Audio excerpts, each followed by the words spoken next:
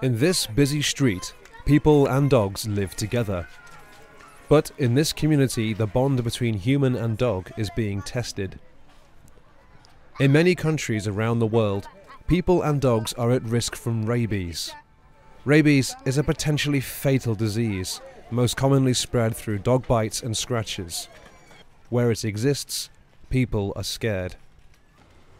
Daybreak, in a scene repeated around the world, a dog killing team is out on the streets to catch and poison as many dogs as possible.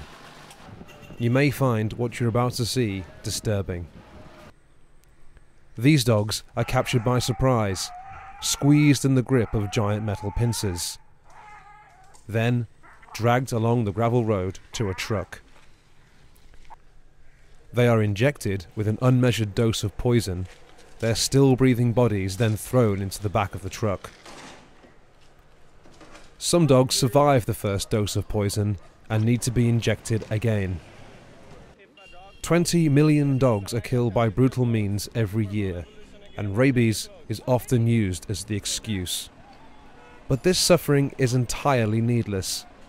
Killing dogs in response to rabies has never been shown to eliminate this disease. The World Society for the Protection of Animals is calling for governments to adopt the scientifically proven, humane and sustainable alternative: mass dog vaccination. Here, on the island of Bali, WSPA supported the government in a campaign to vaccinate its dog population against rabies. Collars were given to every vaccinated dog. They have become a symbol for the community. These collars show that dogs are protected against this deadly disease.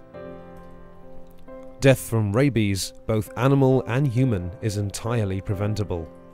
With your help, WSPA can end the cycle of cruelty and create a world where dogs and humans live side by side once again. A world without rabies doesn't mean a world without dogs.